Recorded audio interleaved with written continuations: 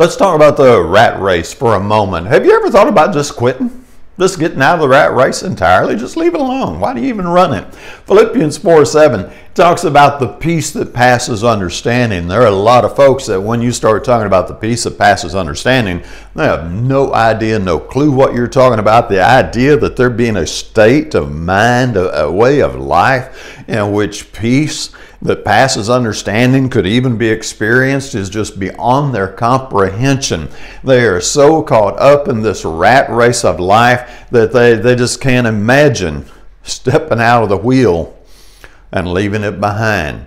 There are 7 billion people competing in this crazy rat race we call life. And, I'm like, why even try? I think life's great, and I think we have a lot of talent, but when it comes to competing with 7 billion people, I'm in a little over my head. I'm not even going to try that one. And talk about all the stress. Whew. Competition, if you're having fun, is great. Enjoy it if you're enjoying it. Competition, if when you pillow your head at night and you're smiling and you're like, I can't wait to get back to the game tomorrow, and it's an uplifting energy, I am all for that.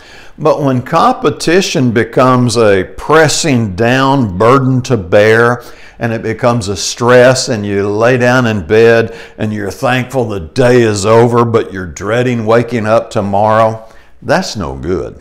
That's when you just need to go, look, there ain't nothing in this rat race that is worth it. Well, what's the trophy at the end of this rat race? A tombstone. Come on, really? Yeah, at the end of this race, we lay you in the ground. We stand around and say a few good words about you. Even if we got to lie, we'll say something nice about you. Pile some dirt on top of you and give you a tombstone. Woo, there you go. Why in the world are you going to kill yourself for that? So if you're having fun and you're enjoying what you do, keep doing that. But if you're stressed out and you're worried and you just hope tomorrow doesn't come, consider let's get out of the rat race. And look, let them run it. I got other stuff to do. And go do that other stuff. A little bit of something to think about. Put your comments below and have a great day.